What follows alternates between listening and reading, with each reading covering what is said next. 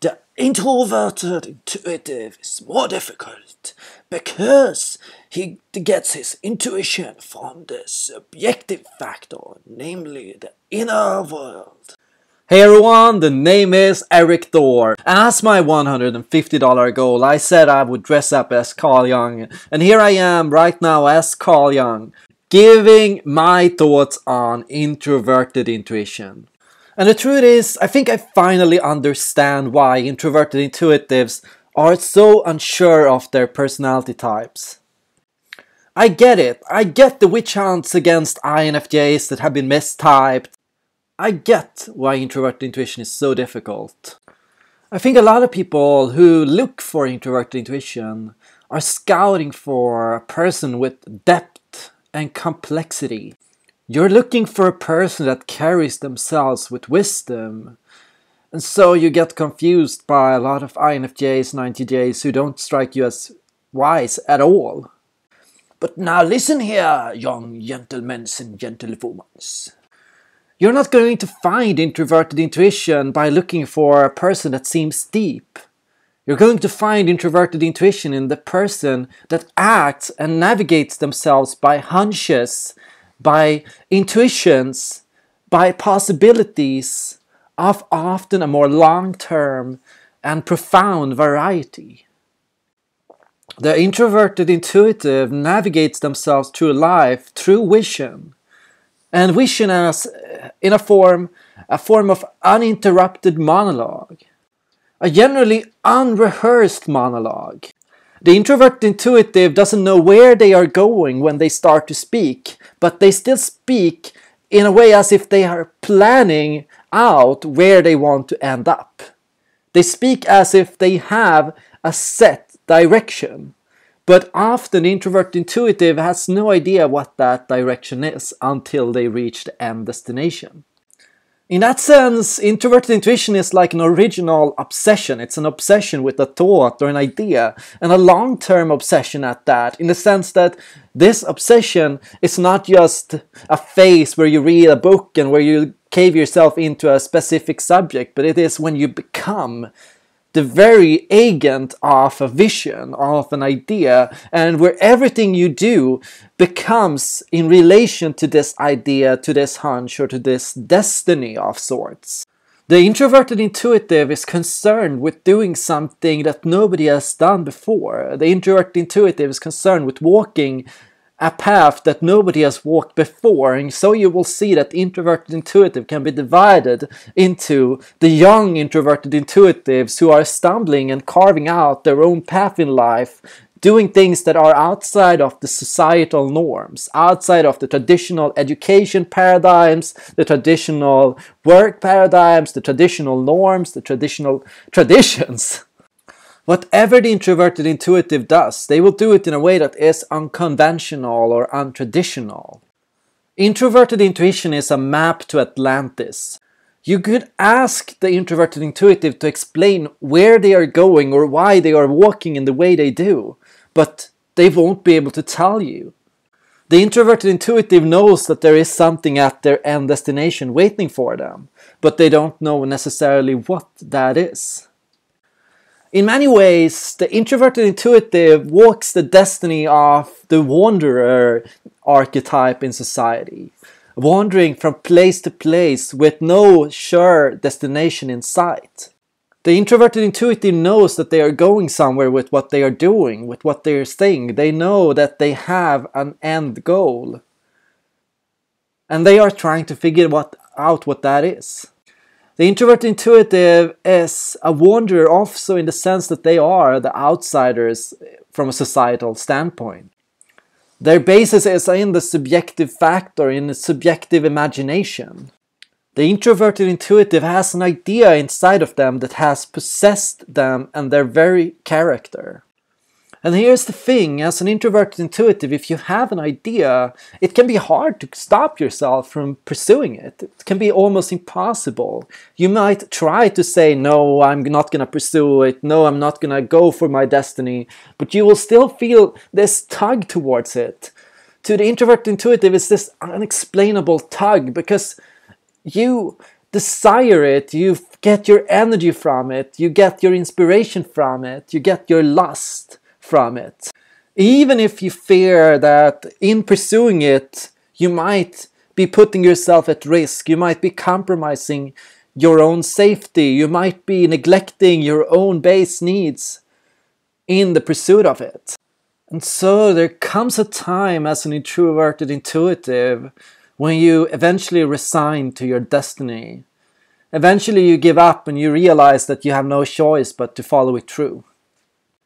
You're already in too deep to stop. You can't turn back. There is nothing waiting for you back where you started. And explaining to your friends, to your family members why you set out on this path, why you started walking, why you ended up pursuing this idea that you can't explain to begin with is so difficult. You may feel guilty about pursuing it, you may feel bad about leaving your friends behind as you do, but in reality you have no choice. The only thing you can do is tell them that you will come back for them, or that they can come with you as long as they don't intrude on or question your path. The thing with introverted intuition 49FJ or 9TJ is that it is an uninterruptible monologue. It is a thought or a stream of thoughts or a stream of ideas inside of you that have to come out, that you have to eventually see through to the end. And when you are in a monologue, when a monologue is about to start or when you are going into it, it can be short or it can be long, then handling distractions can be difficult. It can be like going into the twilight zone and everyone around you can be like, hello, where did you go? Knock, knock. And there's typically nothing more frustrating to an introverted intuitive as this very event distracts you from your monologue and gets you cut off from it. Your inspiration is lost, your idea is lost, your vision is lost, unless you can see it through. Introverted intuition is in many ways manifested as a form of simulation or a simulator mode, a simulated version of reality. Introverted intuition is a stream in the sense that it is like a movie projection rolling in real time from image to image, from pattern to pattern, from possibility to possibility. You are managing and organizing ideas and connections together. You are molding together what is introverted intuition. Introverted intuition is a synthesis of patterns and of possibilities and complex data. It is an imagined event or scenario. It is an imagined construct of reality in which you can operate on and reflect on possibilities that can come to be. Introverted intuition is hard to explain because it is dealing with possible coming futures. If you knew where you were going, it wouldn't be introverted intuition, it would be introverted sensing. If you had already rehearsed it, it wouldn't be introverted intuition, it would be introverted sensing. If it had something to do with what was happening around you, with everyone else around you, with patterns and possibilities that were tangible, visible, or based on reading behind the lines or noticing hidden connections around you, then it wouldn't be introverted intuition, it would be extroverted intuition. And that's in part why it's hard for your environment to follow your stream of thought. What you think is completely unrelated to what's happening around you.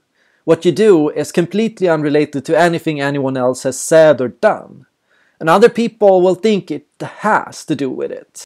They will think that you are doing something because you're angry with them. They will think that you are doing something because you're disappointed or sad, when in reality it's because of a whim or an impulse coming from the inside. Yes, it is true that introverted intuition may have something to do with what other people say and tell you, but only in hindsight, only after it has been said, long after usually. You're only affected by what another person told you after you had time to detach, pick it through and process it. An introverted intuitive needs time to get up in your ideas and in other people's lives. When presented with an idea or a possibility, the introverted intuitive needs to detach and synthesize and process the idea before they can give any real judgment or verdict on how it fits together with their main quest or with their path in life. And at the core of it all, introverted intuition as an emotional drive is like a visionary drive. It's the drive of a visionary. The introverted intuitive is a coming visionary, or a visionary whose time has come. The introverted intuitive is carrying out an idea, becoming the representative and servant of an idea. The introverted intuitive sees themselves as enacting and serving and giving life to a possibility that is outside of them. We don't see what we are doing as following our ego. We see our ego as bound to a vision. When healthy, when self-actualized, the introverted intuitive shouldn't have any attachments to themselves or what they get from the idea. It's not about what the idea will give them. It's not about how the idea will fulfill and achieve various means. The introverted intuitive is detached from themselves, from their body and from their physical circumstance. And while in the beginning they might have selfish motivations to start moving towards an idea, eventually they will realize on the journey that it's not about them, it's not about what they do, it's about what the idea offers to the world, what the vision will change for the world. And I want to end with something very important. And that is that what I'm talking about here is not just an introvert that happens to be an intuitive, but an intuitive that happens to be goal-oriented. An intuitive judging type. It is true that an INFP and an INTP will come to relate to a lot of the properties and descriptions of introverted intuitives, simply because they are introverts and intuitives. INTPs and INFPs have the theoretical detachment and the distance of an INFJ or an INTJ, but not the visionary drive of the INFJ or the INTJ.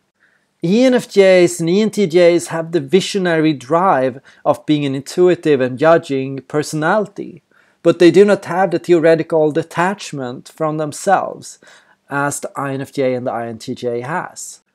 This is important to know because traditional perspectives seem to paint the picture that INTPs and INFPs have nothing like introverted intuition, when in reality they have about 50% of what is known as introverted intuition.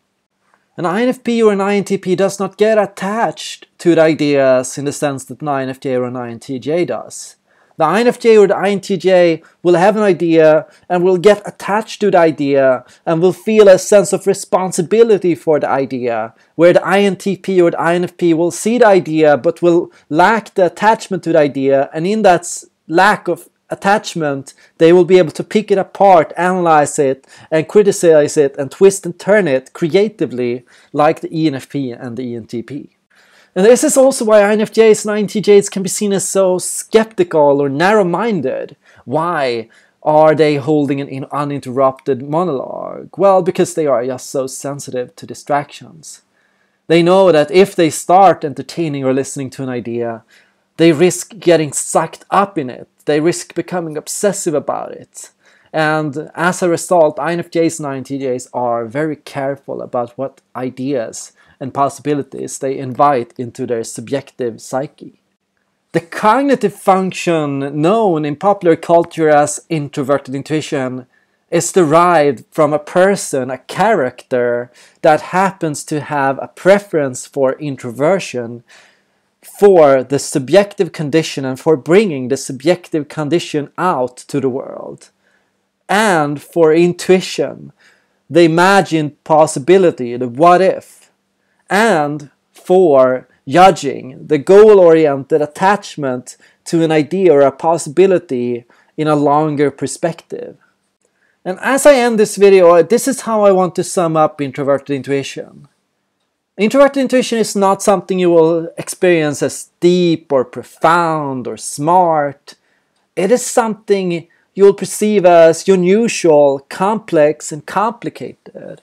It is something someone does that from the outsider perspective makes no sense, that has no basis in anything that's happening around them, but that is in so many ways strange or peculiar. Introverted intuition will be found in a monologue, an uninterrupted monologue, in which a person is speaking out and acting as if they know the end destination of where they are going, without knowing actually where they are going. The introverted intuitive will have an obsession or something they do that envelopes their entire life, a passion, a hobby that they have become, that when people think of that hobby or that passion, they think of that person. And yeah, that can be boxing, fishing, philosophy, science, that can be anything. So here is my question for you, as an introverted intuitive. What is your obsession? Where are you headed? Do you experience the pull of introverted intuition, of visionary drive? And how do you relate to it? How do you respond to it? How do you see yourself advancing this idea in the future? And let me now end this video with one final question. Has anyone seen my glasses?